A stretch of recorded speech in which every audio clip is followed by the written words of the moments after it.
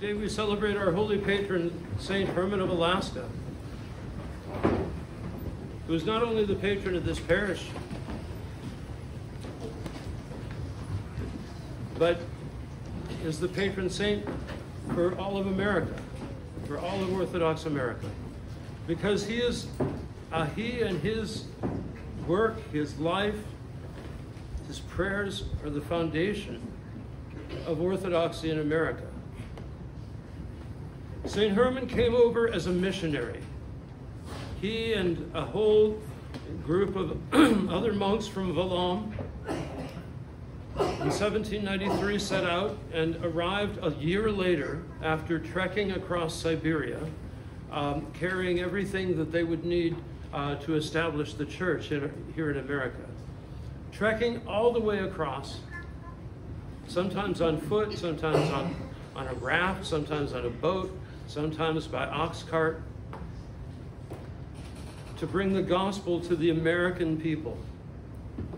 Now, those people at the time spoke Aleut and Yupik and Tlingit and Athabaskan, and so it's not what we often think of as American people, but they're as American as we are, maybe more so.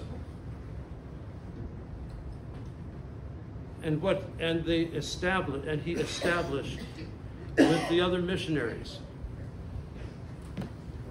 the Orthodox Church in Alaska, and Orthodoxy spread from Alaska down to California, and then east from California.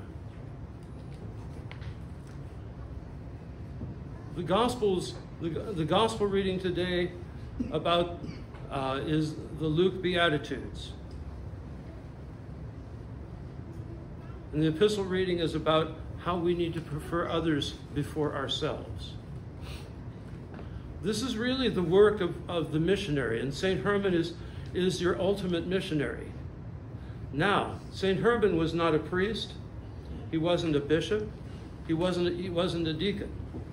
He was a monk, but but so far as ordination goes, he was a layman.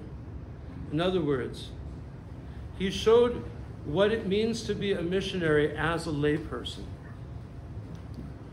and because it's to all of the laity of the church, to all of us, that Christ gave the word that we would do the same and greater miracles than he did. And St. Herman not only did miracles, he did, and those were remarkable and worth reading about. But probably the greatest miracle is his perseverance over the course of over 40 years, living in the wilderness as a hermit and ministering to the local people, to the native people. And in ministering to them, he gave himself entirely to them. He gave up his own his own monastic discipline to serve them. He ministered to those who were sick and dying, because there were many, because of the pandemics that came with every Western ship, every American and European ship, which would kill up to a third or a half of the village.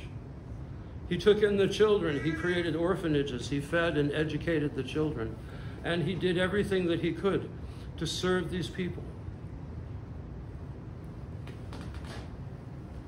St. Herman sets the image of what we are called to be missionaries.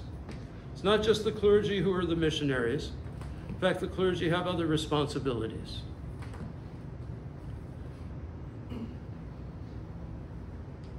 But it's you,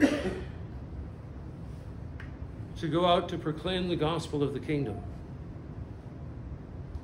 to go to visit the sick, to visit those who are in mourning and who are in grief, to visit and to heal those who are ill.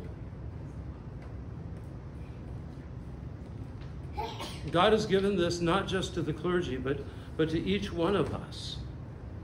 If we persevere in prayer and in fasting and in doing the works of God, God will use you.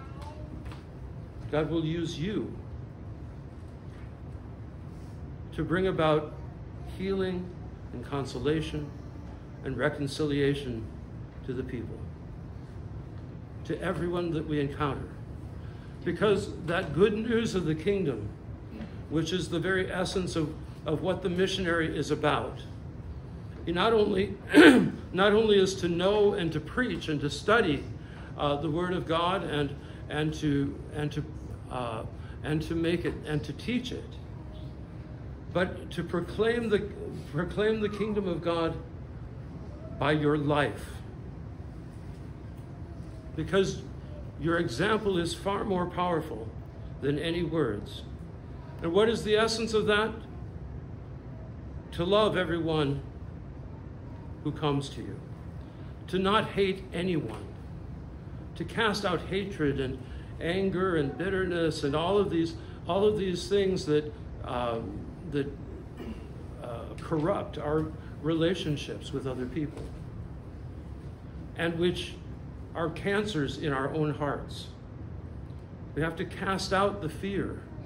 We have to cast out the anger. We have to renounce judgment, so that we can serve others with an open heart, in a spirit of love and kindness.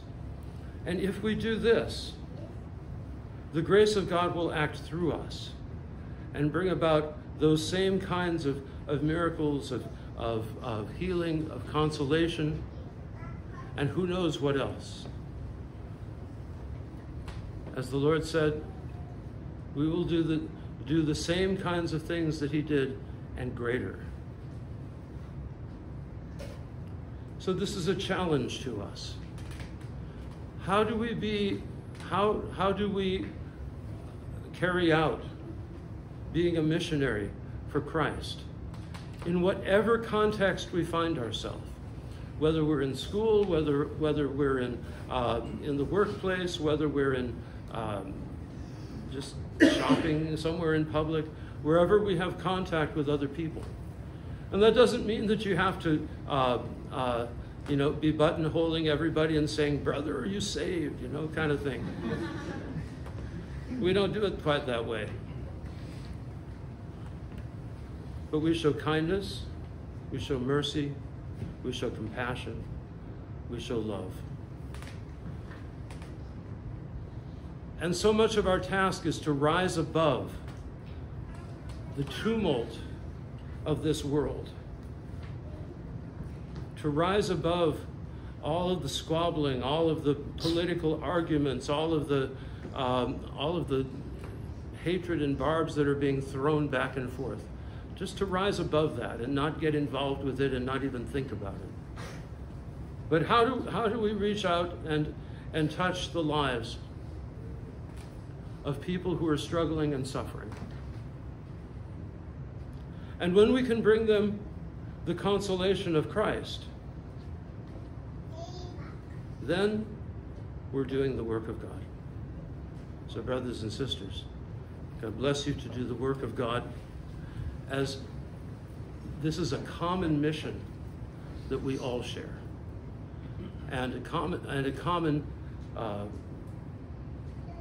obedience to our Lord Jesus Christ, so that fulfilling that obedience, we may be found to be trustworthy servants.